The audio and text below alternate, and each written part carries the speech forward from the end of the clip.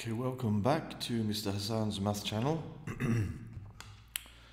In this video, I'm going to be going through some questions from algebraic methods proofs from the P2 International A-Level textbook.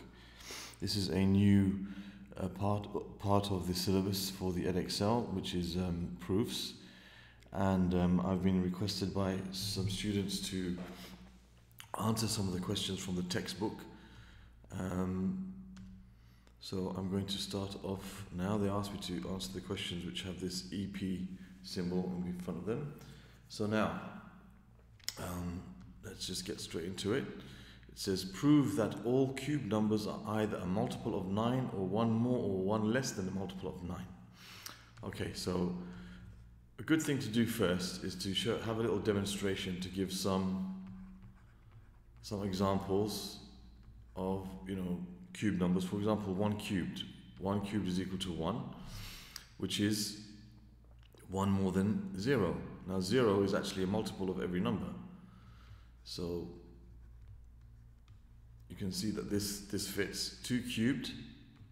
2 cubed is 8, which is 1 less. Oops. I should say 1 more than a multiple of 9.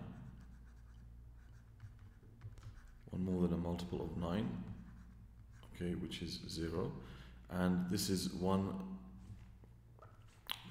less than a multiple of 9, which is 9. So this is 1 less than a multiple of 9. So we've shown by a few examples, it seems to be okay, so 3 cubed is equal to 27, okay, which is a multiple of 9. Okay, so far so good. All right, now if you continue like 4 cubed is going to be 64, okay, which is 1 more than 63, which is a multiple of 9. It's 9 times 7 is 16, and so on. So just to show a few examples. Of course you can't go through everyone, but this demonstration shows for some numbers that their cubes are multiples of 9, or 1 less or 1 more than a multiple of 9. Okay, so now we want to show that this is true for every single possible number. Every single possible cube number that exists from up to infinity will either be a multiple of 9 or 1 more or 1 less than a multiple of 9. So how do we prove that for every single number without actually going through every single particular number, which will of course be impossible for us to do? Okay, so what we have to do is we have to think of an algebraic method. So the algebraic method is to say find a way to show all possible numbers. Now one way that you've probably done already for some type of questions is where you have something like you choose all the odd numbers and all the even numbers. So you say, for example, let n equals 2k and let n equals 2k minus 1 or 2k plus 1, whatever. So this includes all of, if k is an integer, this will include, for example, the number, when k equals 1, that will include 2. That would include 1. Okay, when k is equal to 1, this will be 2, this will be 1. When k equals 2, this will be 3, this will be 4. When k equals 3, this will be 5, then 6, and so on. So you'll get every single number that exists. But the problem in this particular question, when we're dealing with multiples of 9, if I say n cubed, when it's 2k, when it's an even number, you're going to have 2k cubed, which is going to give us 8k cubed, and we're not going to be able to express things in terms of multiples of 9.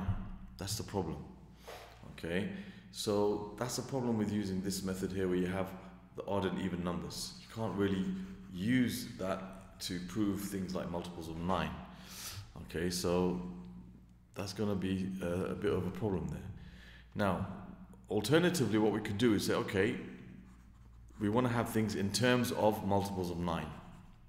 Okay, so if it's in terms of a multiple of 9, we could think of, for example, let's choose find a way to have all the numbers in terms of 9 times something. So, for example, 9n. Okay, well, let's say let n equals 9k. Let the number equal 9 times k. And you can say k is an element of the real numbers. Okay, that will include all the multiples of 9. So that will be, for example, 9 and 18 and 27 and so on. But then we want to have also every other number up to 9. So 9k minus 1, that will be basically 8, 1 less than the multiples of 9. So that will be the 8 and 17 and so on, right? 26 and so on. It will be all the numbers 1 less than the multiples of 9. But then we've got to make sure we include every single number. So then we'll have to also say 9k minus 2, and 9k minus 3, and 9k minus 4, and 9k minus 5, and 9k minus 6, and 9k minus 7, and 9k minus 8. That will include all the numbers. When k is 1, you're going to get 1, 2, 3, 4, 5, 6, 7, 8, 9. When k is 2, you're going to get that's going to be 10, 11, 12, 13, 14, 15, 16, 17, 18. And if you go through all the values of k, you'll end up with every single number that exists. But the problem is, for me to go ahead and cube all of these and then show that they are either multiples of 9 or 1 more or 1 less than multiple of 9, so it's a big hassle because there's so many expressions and you've got to cube them. Alright, so that's also something that's, although it would work, it's just going to take too long. Okay, so there must be an easier way to deal with it, and there is. And that is to deal with the number 3. Because if you square 3, you get a multiple of 9. If you cube 3, you get a multiple of 9. So you can express things in terms of multiples of 9 if you think about going in 3s. So if I say let n equals 3k, that's all the multiples of 3. So that's going to be 3. And when k is all the integers, okay, you're going to start with, you're going to have 3, or if you want 0, k 0, 3, and 6, and 9. And if you do 3k minus 1, that's like 1 less than the multiple of 3, so that will be 2, and 5, and 8, and so on, okay? And also, if we do 3k minus 2, that's going to be all the multiples, 2 less than the multiples of 3, so that will be like 1, that will be like 1, and 4, and so on. We could even, if you want to, call this 3k minus 1 and 3k plus 1. That will also give us the same numbers. Okay, this will be all the numbers which are 1 more than 3, the multiples of 3 will be 1 less than the multiple of 3, those will be the multiples of 3. We could do that. That makes the numbers easy if you want. Okay? So for example, when k is 0, that will be 0. Or when k is, for example, 1, okay, that will be 1. That will be 3, that will be 2, okay, and that will be 4, and so on. So you'll end up with all the numbers, if you choose all the integers. You end up with all possible values, okay, from 1, 2, 3, and you can cube them. So now if I take the case when n equals 3k, let's take the case when n equals 3k. Okay, so n cubed would therefore be 3k cubed, which is 9k cubed. Okay, so we can see this is definitely going to be a multiple of 9 because you have 9 times an integer. K is an integer, so this is going to be a multiple of 9. I'm starting to lag here. All right, then we've got the case when n equals 3k minus 1. So you can say n cubed is going to be 3k minus 1 cubed. So this is like 3k minus 1 times 3k minus 1 squared. So let me just square this. When you square this, you're going to get 9k squared. You have minus 6k plus 1. So let's now expand this bracket. You're going to have 3k times 9k, which is 27k cubed, minus 18k squared, plus 3k, and minus 9k squared, and plus 6k, and minus 1. So let's see what this gives us. You get 27k cubed, you've got minus 18k squared, minus 9k squared, which is minus 27k squared, plus 3k plus 6k, which is plus 9k, minus 1. So we can see here that from these terms here, there's a common factor of 9, if I can take it out, because remember I'll express it in terms of multiples of 9. So you have 9, and that's 3k cubed minus 3k, oops, this must be a squared here, 3k squared plus k minus 1. So this is a multiple of 9. It's 9 times an integer. If k is an integer, then all of these will be integers. So it's 9 times an integer. So this is a multiple of 9. This is a multiple of 9. So we can see we got something here which is one less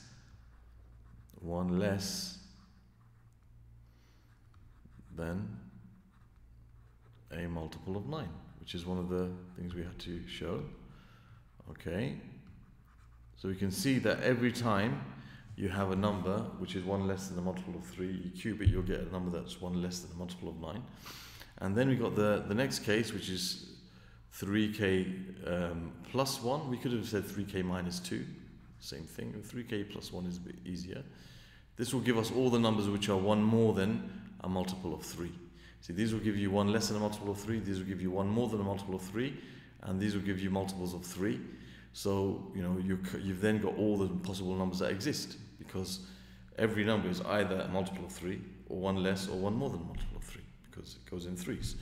Alright, so when you're doing this and you cube it, you end up with getting all the numbers which are one more than a multiple of 3 cubed. So you're getting, for example, 4 cubed, and you're getting 7 cubed, and you're getting 10 cubed, and so on. So this is going to be 3k plus 1 cubed, which gives you 3k plus 1 times, now if you square this, you're going to get 9k squared, you're going to get plus 6k, and you're going to get plus 1, and you expand that, you're going to get 27k cubed, and you're going to get plus 18k squared, you're going to get plus 3k, plus 9k squared, plus 6k, and plus 1. So you see, you're going to get a similar kind of expression as before. It's 27k cubed, plus 27k squared, like k squared this time, plus 9k, and plus 1. Okay, so we can take out from these terms the 9 to show that it's this part of it is a multiple of 9. So you've got 3k squared plus 3k cubed, 3k cubed plus 3k squared plus k, and then you got your plus 1 at the outside. So you can see this is one more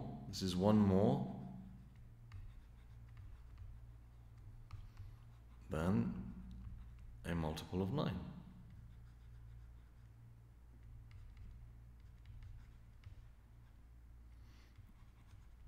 You see, because this part is a multiple of 9. 9 times an integer plus 1.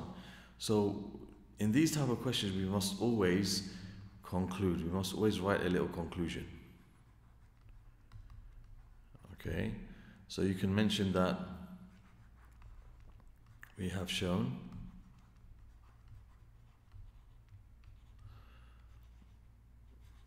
by using 3k and 3k plus 1 and 3k minus 1, where k is an integer. Okay, that the cube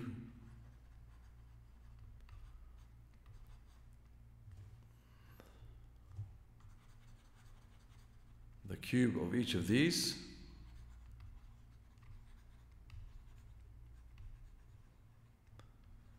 is either a multiple of 9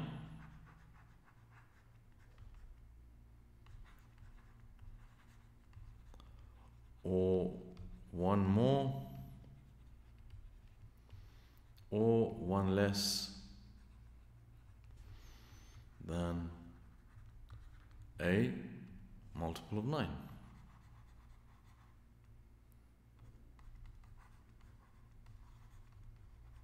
Okay, so you must write some sort of conclusion. Okay, so I hope you understand the fact that using these three expressions here includes every single number that exists. So, you know, either, and why did we use 3? I mean, if I had used 2k and 2k plus 1, I also am going to get all the numbers that exist. But the trouble is, cubing these will give me things in terms of 2s and 4s and 8s, and I won't be able to express things in terms of multiples of 9. So that's why I didn't go for that. Okay, and choosing 9k would help. It would be give me the, you know, multiples of 9 when I cube, but I'm going to have to include every single number. So I have to go 9k, 9k minus 1, 9k minus 2, 9, all the way back to 1 to include all the numbers. Okay, I have to, you know, and that's a big hassle. So that's going to take ages if you cube all of those. So the easiest thing to do is to choose a number like 3, because when you square and when you cube 3, you get multiples of 9. So you'll end up with numbers here that you can deal with in terms of multiples of 9. Okay, so I hope that was clear. Thank you for watching.